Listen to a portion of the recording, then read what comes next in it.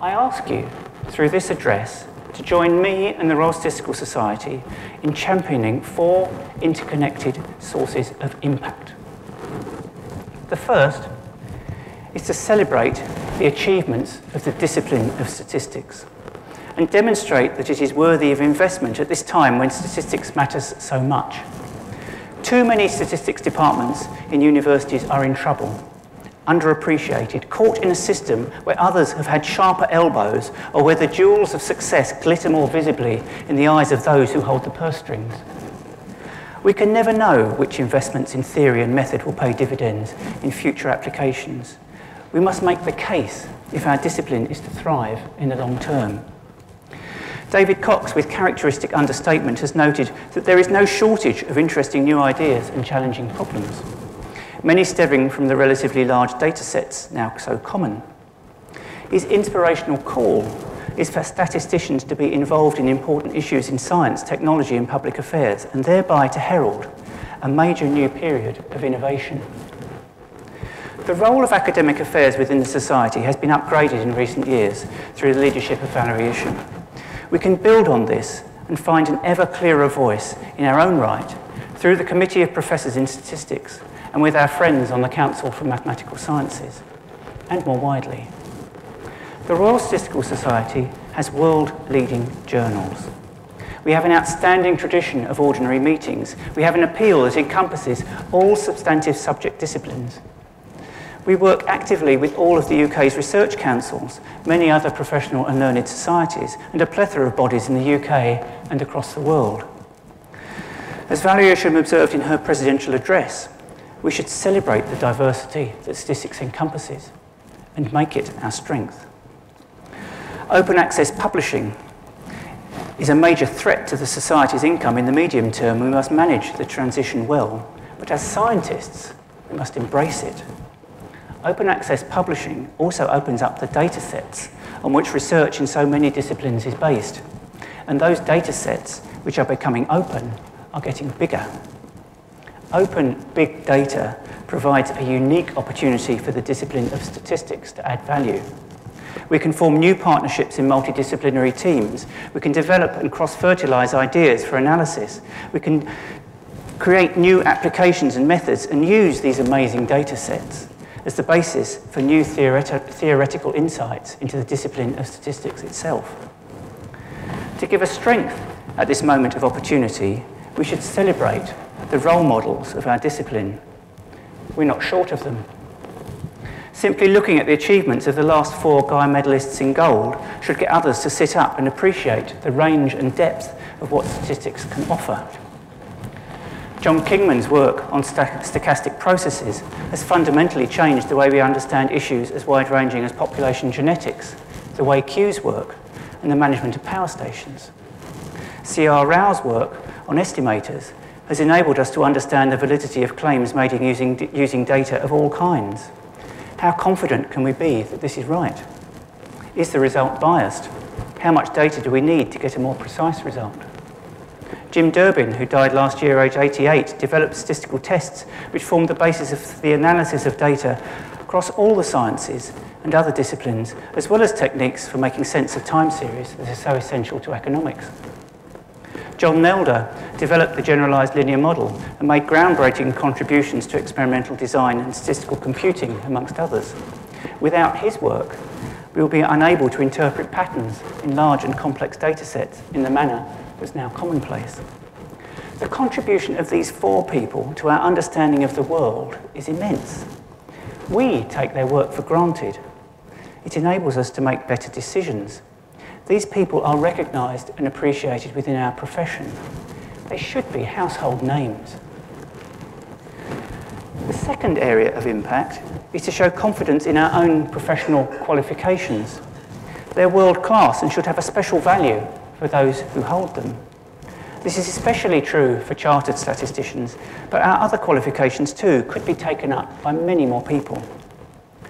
Our Professional Affairs Committee, with able guidance and stewardship from Trevor Lewis and now also Steve Pike, has given us a position recognised across the world, which is a great platform from which to build. It should be as unthinkable for a major piece of statistical work to be overseen by someone who is not a chartered statistician, as it would be for a complex medical procedure to be carried out by someone who is not a qualified doctor, responsibility for a bridge to be given to someone who is not a chartered engineer, or annual accounts to be signed off by someone who is not a chartered accountant. The value of chartered status for statisticians is becoming increasingly recognised. It is a prestigious award that attests to professionalism and quality of work. It is an award that is valued by employers, clients, colleagues and funders. It is an award of personal value to the holder. The GradStat scheme, as a stepping stone to chartered status, is now well established. The process for revalidation is embedded and is built upon good practice from other professions where chartered status is widespread. The work of several sections of the society reflects the professional work done by statisticians. The Quality Improvement section, with its links to the Chartered Quality Institute and the British Standards Institution, is a good example. The Business and Industrial section is another, exploring themes like innovation in the workplace. Or the Environmental Statistics section, looking at the impact of environmental extremes on the insurance industry. Statisticians play prominent roles in medicine, pharmaceuticals, finance, retail, technology, and many more sectors.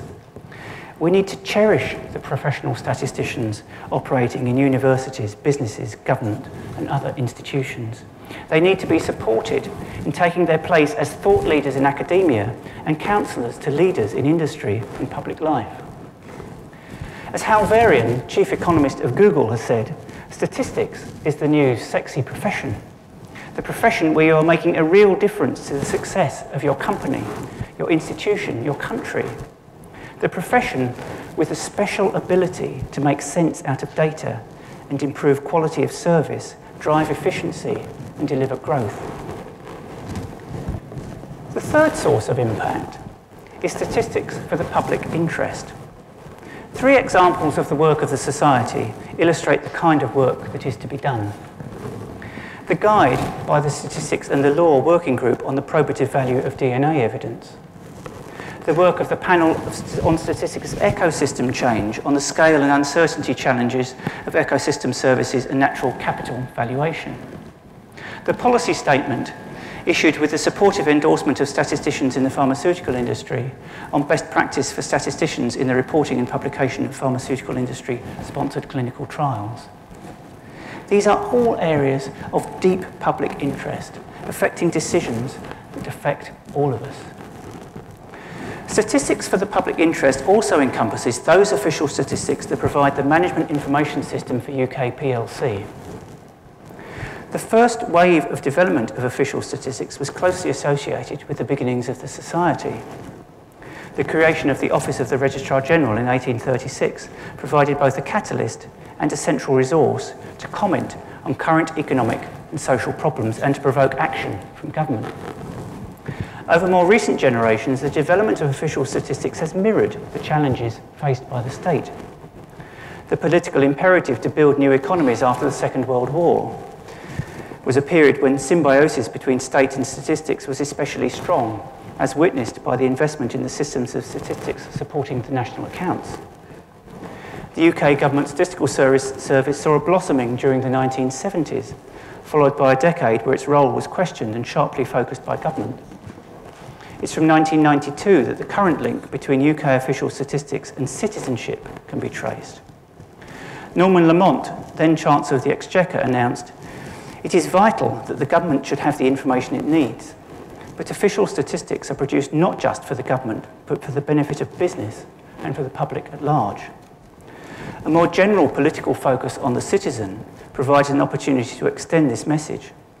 Indeed, reliable social and economic statistics were recognised as fundamental to the Prime Minister's Citizens' Charter.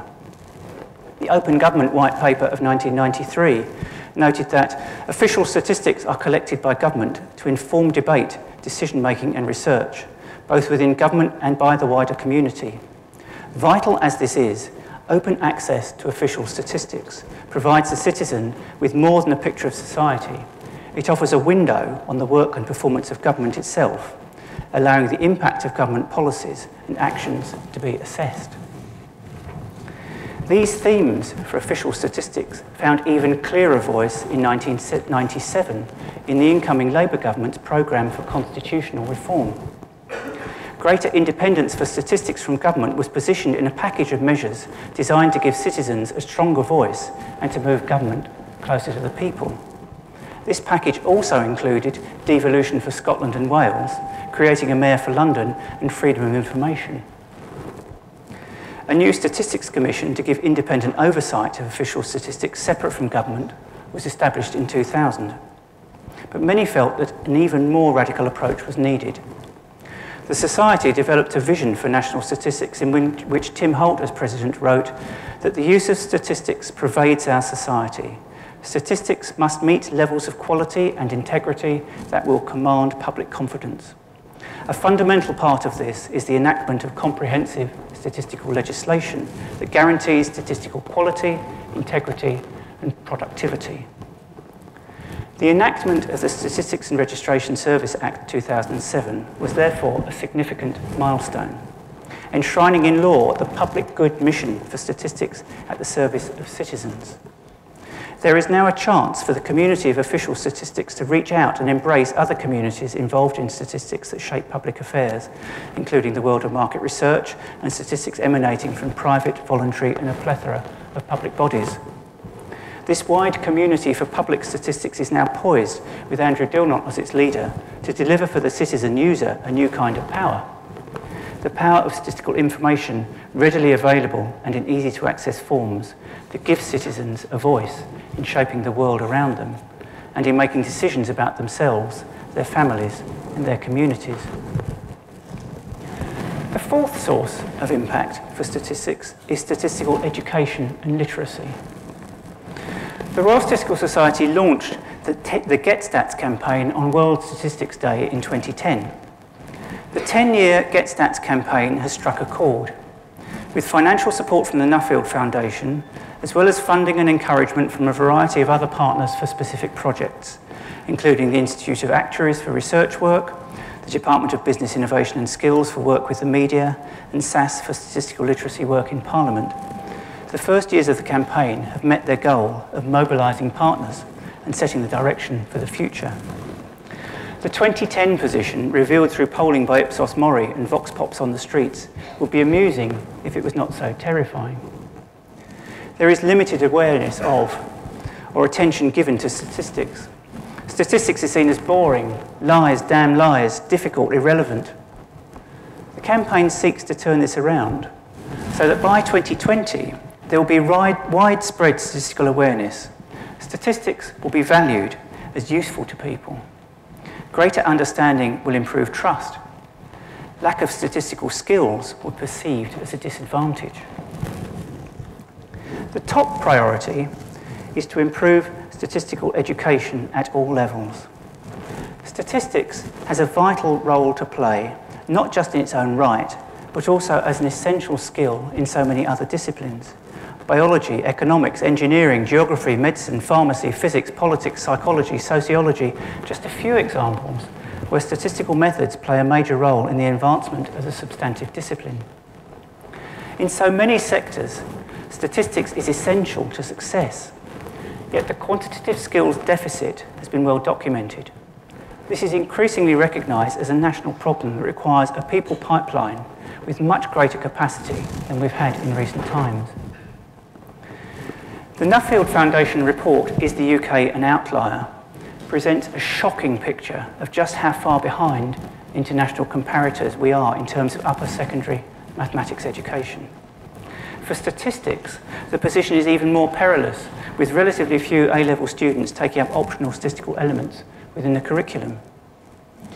The Royal Statistical Society Centre for Statistical Education at Plymouth University has played a special role in statistical education at all ages, with globally recognised initiatives such as Census at School. Their work shows what can be done.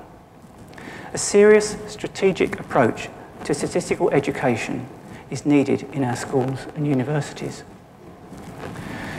In addition to active engagement with the world of education, the first 2 years of the Get Stats campaign focused on 3 other groups, seen as the most important intermediaries: who could help reach or shape public perceptions and attitudes: politicians, the media, and employers. In Parliament, GetStats has run seminars on, for example, the role of data and statistics in evidence-based health policy, the way statistics are used to assess the performance of schools, the need for data and statistical know-how by the new police and crime commissioners, and the numbers behind the budget. In the media, in 2012 alone, 31 workshops were held with 25 different clients. This involved 356 journalism students, 70 working journalists, and 105 press officers. At the same time, the RSS Awards for Statistical Excellence in Journalism received a record number of nominations in 2012, their 7th year. With employers, GetStats is seeking to raise awareness, support continuing professional development activities in various workplaces, and more generally draw attention to the role of statistics in improving competitiveness. The next phases of the campaign, to be chaired by Robert Choate, will progressively extend its reach to change perceptions of statistics, attitudes towards it, behaviours and levels of skill and confidence across the population. Power is shifting. The world of statistics is shifting too. If we are indeed living in a time when citizens have more power to influence the decisions that affect their lives, then the power of statistics must be put in their hands so that the influence they exert can be based on sound evidence. I argued in 1997 that given the growing role of the citizen, at that time expressed through the Citizens' Charter and open government policies of John Major's government, working in partnership together, the community of statisticians must ready itself to provide a vital medium of understanding to fit the needs of the new millennium. In 2013, the International Year of Statistics, statistics and statisticians are now ready.